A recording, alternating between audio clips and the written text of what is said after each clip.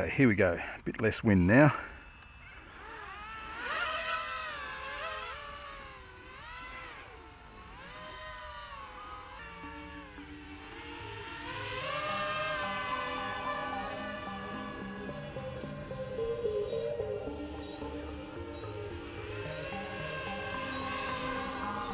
So with less wind around, it's much easier to fly. I can actually get some sort of smooth, faster runs in a lot more control. Got a bit of speed about it. This is still in stabilised mode or angle mode. I'm not really confident enough yet to try full Acro mode.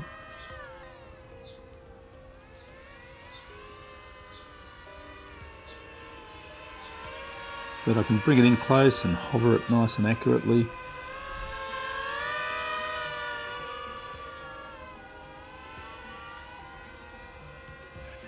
Attempt a few coordinated turns.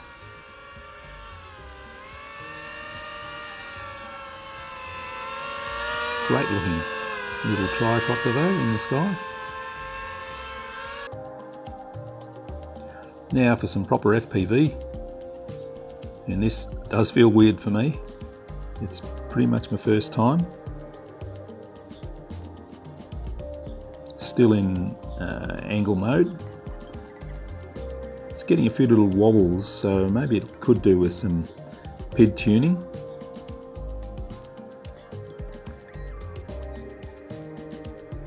That bandstand is starting to look rather tempting. Here we go, let's try and shoot some gaps. Ooh, lucky for those prop guards. You'll have to forgive me, I'm not a quad flyer, but this is a newbie's first attempt really. It's a better run.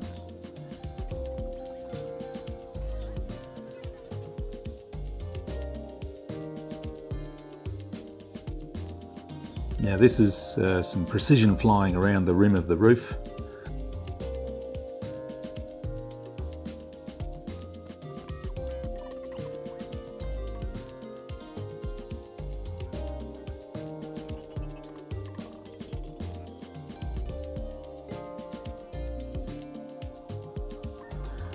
And I need to learn some better throttle control to stop bouncing off the ground. These are some line of sight runs to show what you could do if you were better with the FPV.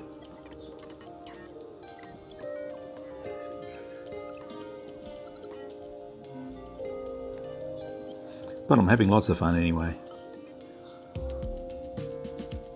Now this, I'm in horizon mode to try out the slider which sort of tilts the airframe up and down instead of tilting the camera, and starts to get into some weird out of control wobbles.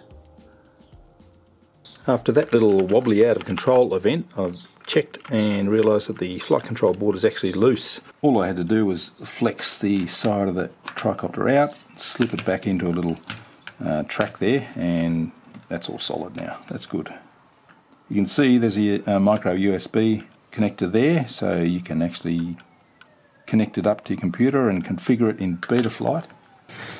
And as well as the USB connection, you can use your stick commands to bring up the on-screen display setup menu, and you can change your PIDs and everything on the screen there, and all the other goodies that I don't really understand. Rates, yeah, I understand rates,